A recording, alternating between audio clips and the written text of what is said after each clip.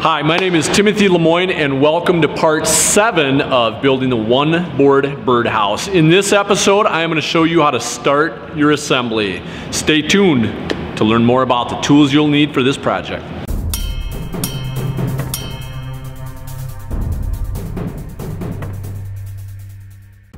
All right, so a few of the tools you're going to need. You're going to need a drill. So here's the drill, 1/8 inch drill bit on that. You're going to need a driver. For this I use a Torx bit, it's a T25. The screws I use are 1 1/4 inches long, it's the perfect amount. And those also are Torx bits on those.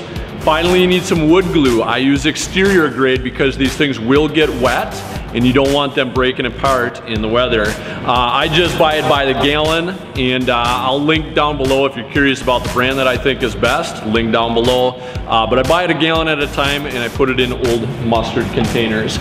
Other than that, if you have any questions about stuff you need, you can let me know or check the links down below. The first two pieces that you're gonna assemble together are actually gonna be the back and the side. The side gets glued in place on one edge. It does not matter which side.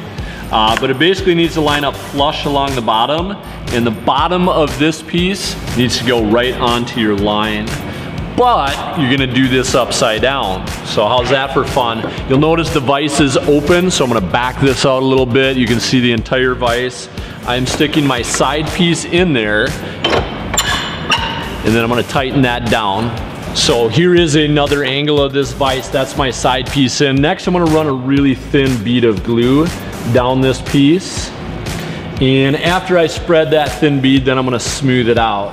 Which brings me to my next point. You should have a paper towel here ready to wipe on. Then your top, or your back rather, is gonna fit down onto this piece. And while you can't see me right now, actually you can see me a little bit, there I am. You will be looking at this line along the bottom of your piece. I'm wiggling my thumb over here and saying, okay, that needs to line up there, tip it up, and hold it flat here.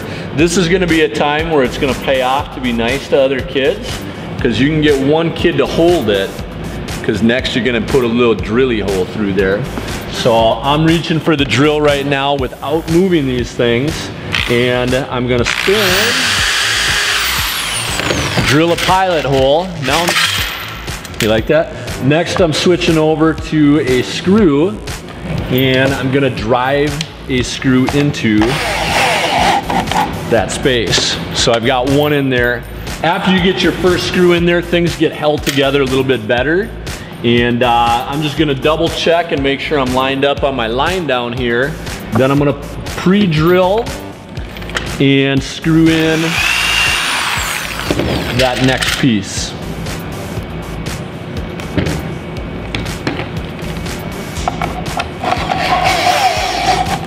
All right, so the next thing I'm gonna do, I'm actually taking this piece out of the vise. It's very likely that you're gonna have some pieces or some portion of the glue squirt out.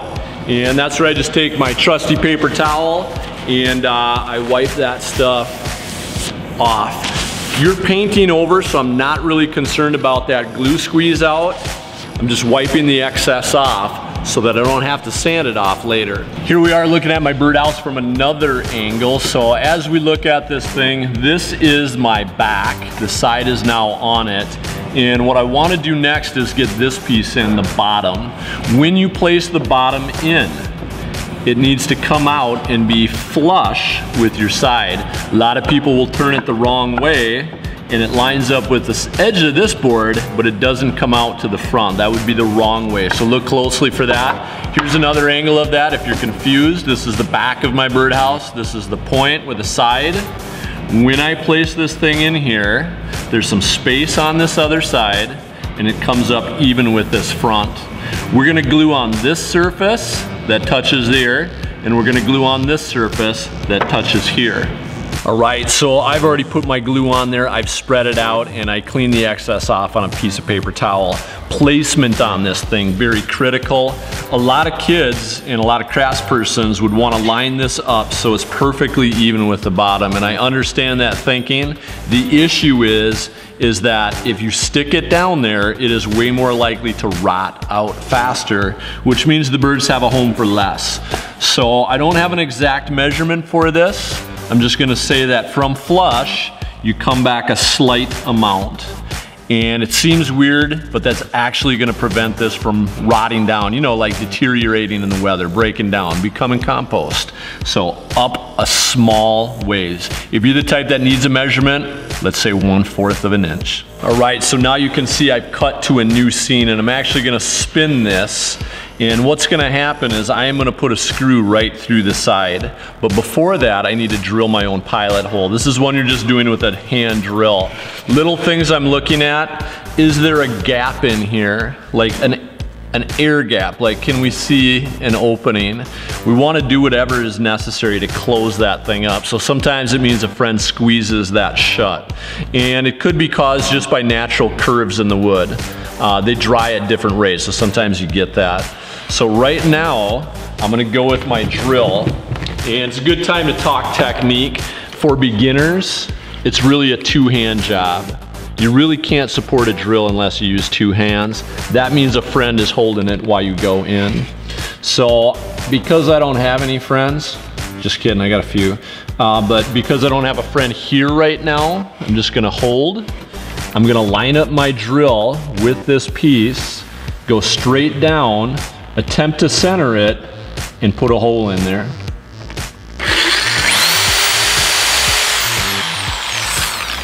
Okay, without moving too much, I'm going for a screw. This is another situation where it makes sense to use two hands on a drill, especially for beginners.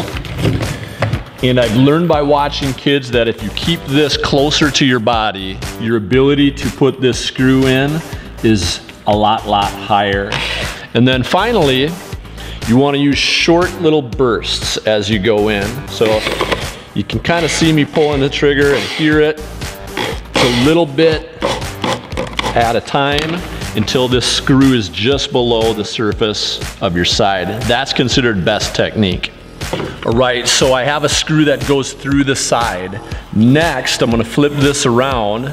Now we're looking at the back, and I wanna put a screw through the back and have it go into the side. This is another situation where things just need to line up.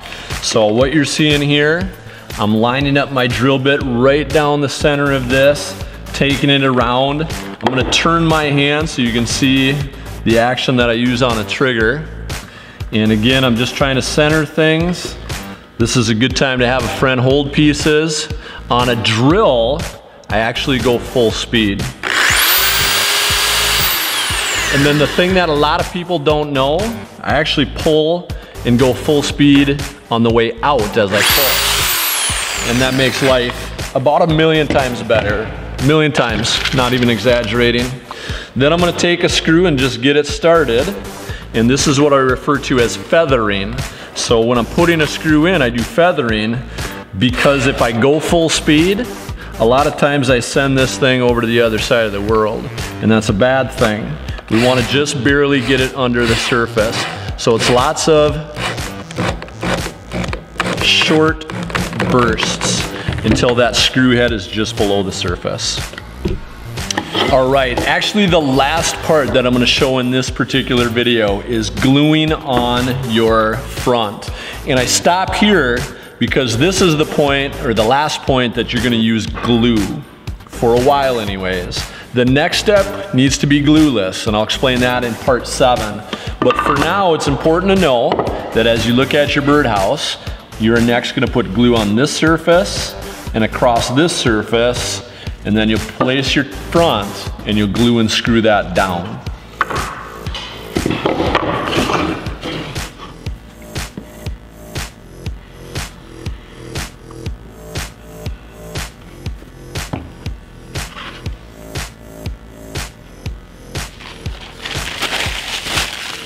So now I've got glue on these front two pieces. Check out the next scene so you can see how I'm gonna place these.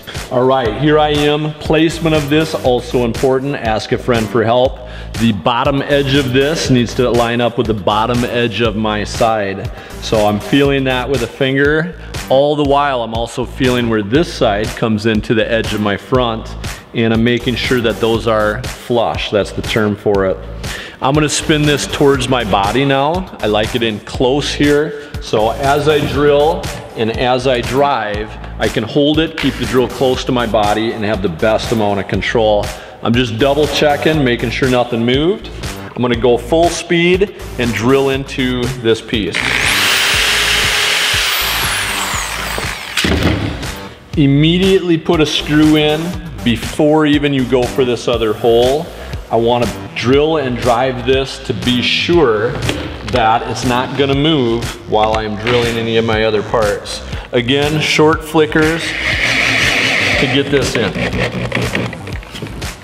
After you have that first one in, double check. This is probably going to spin and rotate. Make sure it's flush along the edge again.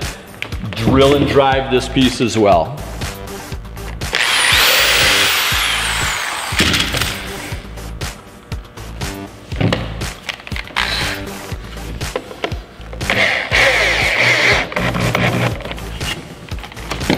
And the final steps for part 7.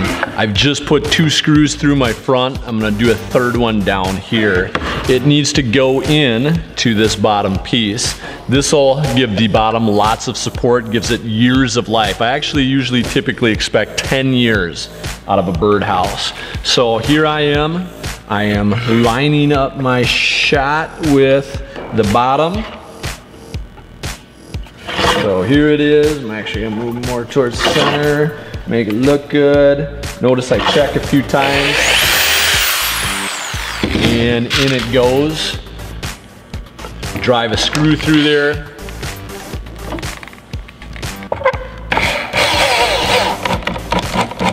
And there you have it. So that concludes part 7. Thank you again for watching. Right now, things that I have, I've got a front, glued to a side, glued to a back, which is all glued and screwed to a bottom. In the next video, I'm gonna show you how to get that door in. The door has to be one that's gonna open, so you might have guessed it. Here's a little spoiler alert. It's not gonna be glue on the door. That would be a problem. You'd be surprised how many kids make that mistake. Thanks for tuning in. If you haven't subscribed, I'd appreciate you clicking that button. Have a great day.